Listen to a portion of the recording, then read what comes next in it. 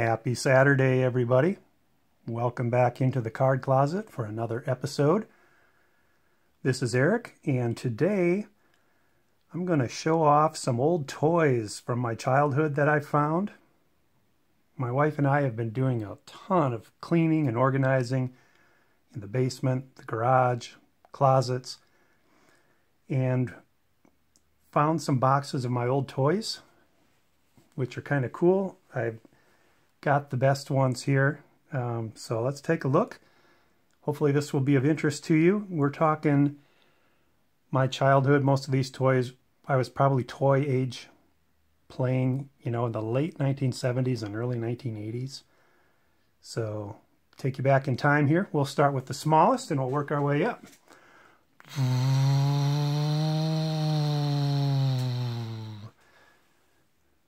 So here we have a little Red Sox car that I got when I was a little kid. Corgi is the name of the brand. But I remember my brother had one for the Minnesota Twins as well. The back hatch opens up. So, cool little Red Sox car.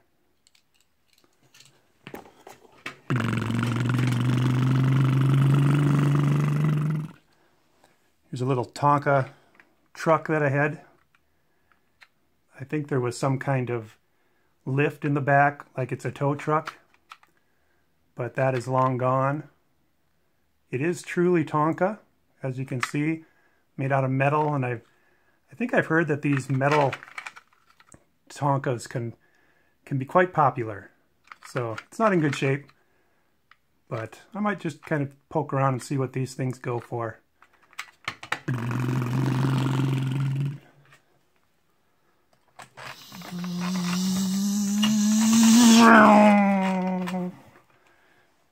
Here's a red race car. It's also Tonka. Definitely been played with a lot. This was one of our favorite toys. We'd race this thing around the floor, the carpet in our toy room all day long.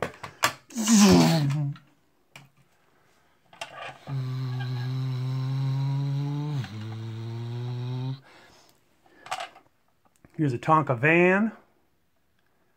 Definitely got that 70s look to it, doesn't it? Like you'd be going on vacation in this thing.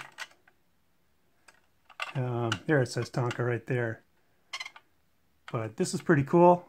We had two of them, and I know we sold one on a garage sale a number of years ago.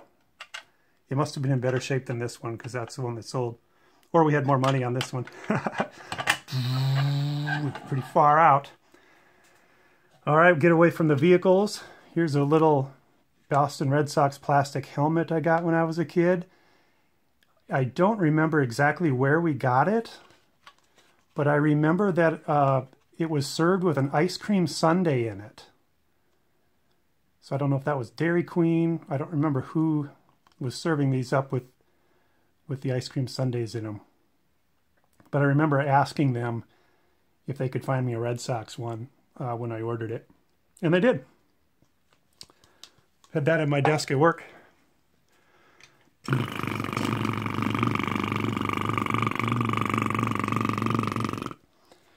Here's an old Tonka tractor and trailer that I used to play with. Kind of amazed that I still had this thing.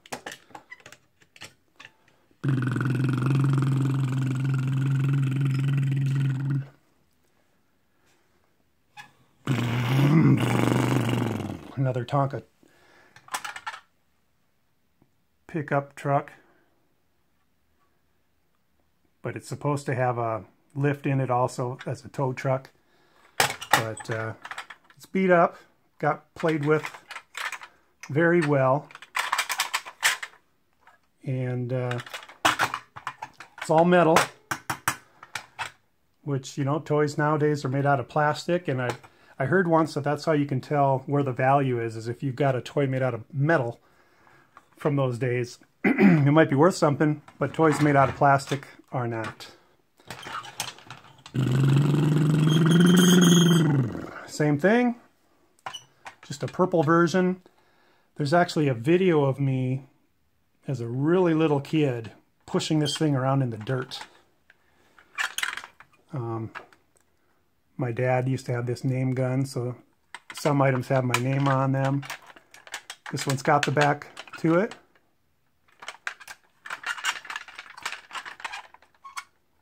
Pretty cool. They just don't make them like Tonka anymore. Metal has gotten to be too expensive, I guess, to use.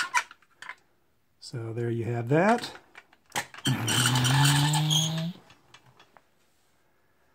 I don't know how to make a Jeep noise. This was one of my favorites as a kid. This is a Tonka Jeep, Vietnam era, Vietnam style, obviously. And this one, I think I could get a pretty penny for. I actually put some stickers on it when I was a kid. And kind of wish I hadn't done that now, but they were kind of military looking stickers, so I put them on there. And again, this is legit Tonka. Very fun. Used to love playing with this thing. Big old wheels. I think I tried to fit my army men in there. You know those army men like you see in Toy Story that have those, they're green and they have those bases that make them stand up. I think I tried to fit them in here, and they never looked quite right, you know, standing upright in there, but I'd pretend they were driving the Jeep. So there you go. We will jump to this helmet. I got this for Christmas. I don't know, I was probably about 10 years old.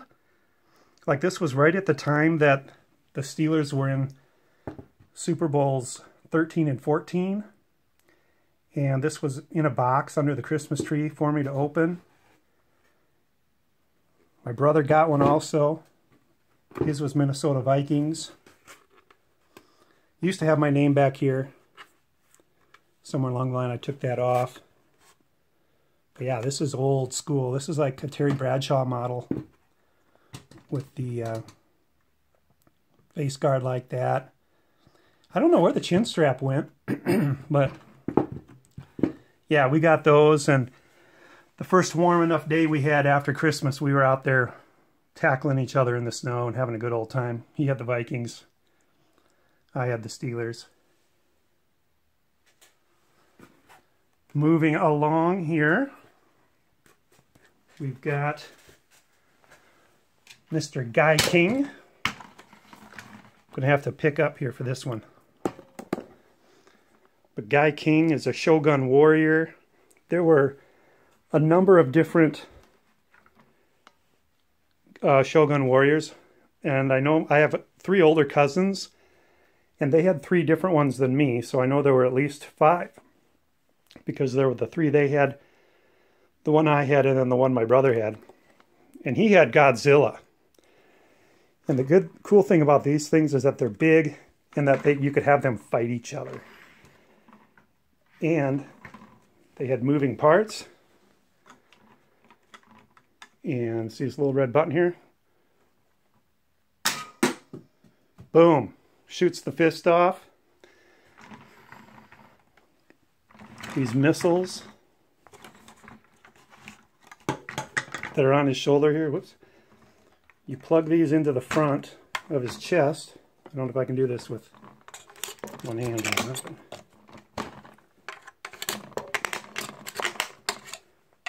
Okay, so you push that into the front of his chest like that. And there's a little switch on the back. We'll see if this thing still works. There we go. That's how they shoot out. So each of the Shogun warriors had little different parts that would shoot and fire fists and missiles. And Godzilla had this flaming tongue. And you could have them fight each other. And man, for 1980, 1981-ish, that was as good as it gets. This one's called Guy King, which is kind of the Japanese play on the word Viking because of the horns there. My daughter looked these things up, and she said that in this condition, you know, the main issue is that these stickers have kind of come off a little bit. But she said you can buy new stickers. And these things are going for over 200 bucks. And she said they're a lot worse condition than mine. And having all 4 of these missiles looks like it's going to be a big plus in my favor if I ever decide to sell this. She said some of them are going for $300 too. The ones that are in really nice shape. All right. So now we're going to go for a little walk. Say goodbye to Mr. Shogun Warrior.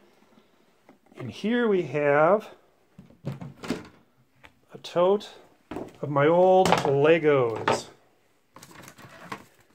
So I called these space Legos. I don't know what the real term is for them, but when I was a kid, I was into the space Legos, which all kind of look like the surface of the moon.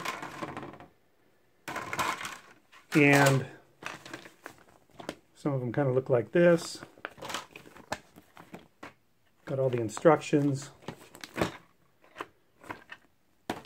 Landing pad. Some of them are partially put together, it looks like still. But I think what I'm going to do is put these together all the way and see like how many pieces I'm missing. These are what those little space Lego guys used to look like. This one was like an all-terrain vehicle. This was really fun. But yeah, I'm going to go through, put these together, see if I'm missing any pieces. Got some partial rockets here. But yeah, I was into these space Legos back in the around 1980, 82, kind of in that time frame. And then last but not least, I found a bunch of cars. So the ones, my daughter actually helped me go through these too. The ones on this shelf are not really worth much because a lot of them were plastic. Or there's some off-brand. To give you a peek at those. This pile here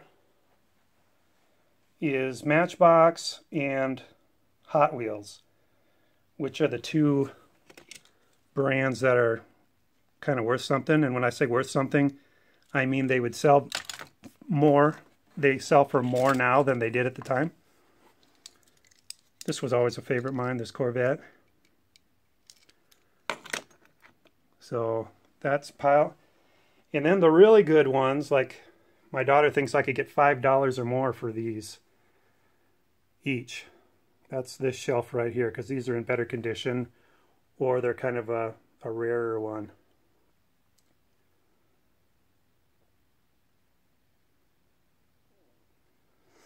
So these are Matchbox and Hot Wheel cars from 40 years ago, folks. This is what we played with. Used to run these things around on the carpet, over the furniture, you know, underneath the furniture, under the lip of the furniture would be the garage, and well, we just had all kinds of fun. So there you go.